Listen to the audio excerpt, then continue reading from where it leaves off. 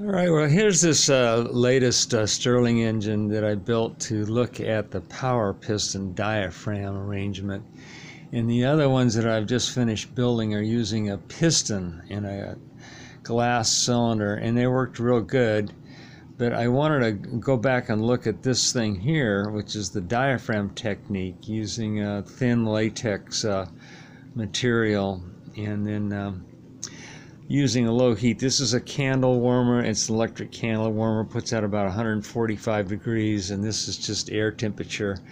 And you notice I'm not even differentiating it very well. It's just a tin can. There's no spacer between it, just a tin can, so the heat's just going right up. But there's enough difference in the air, which the air is about 72 degrees in here versus the 140 that it runs. Now if I turbocharge it with these things, this is ice, you get quite a bit better performance out of it.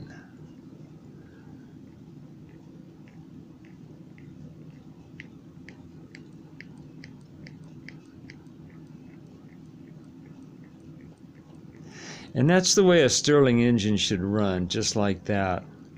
That's running correctly. The wheel's not in quite alignment, but it doesn't really seem to matter. But that's a Stirling engine running like it's supposed to. I think they call this as a beta.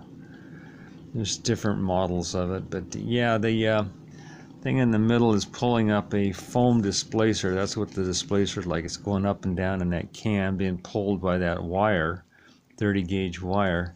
And then this is a diaphragm, latex stretched over a plastic lid, glued, and then with a rubber band on it, then stuck to the can. And what I found in this project was the dynamic of these throws is really critical on something like this. If you don't have these right and the timing right, the thing doesn't run hardly at all.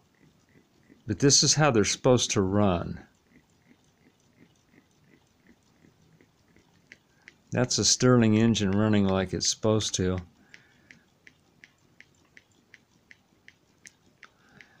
Anyway, that's the latest with my little project here of these Stirling engines. It's been a lot of fun. I seem to be rather fascinating with this, just like the pulse motors. They're a lot of fun to play with. Thanks for watching.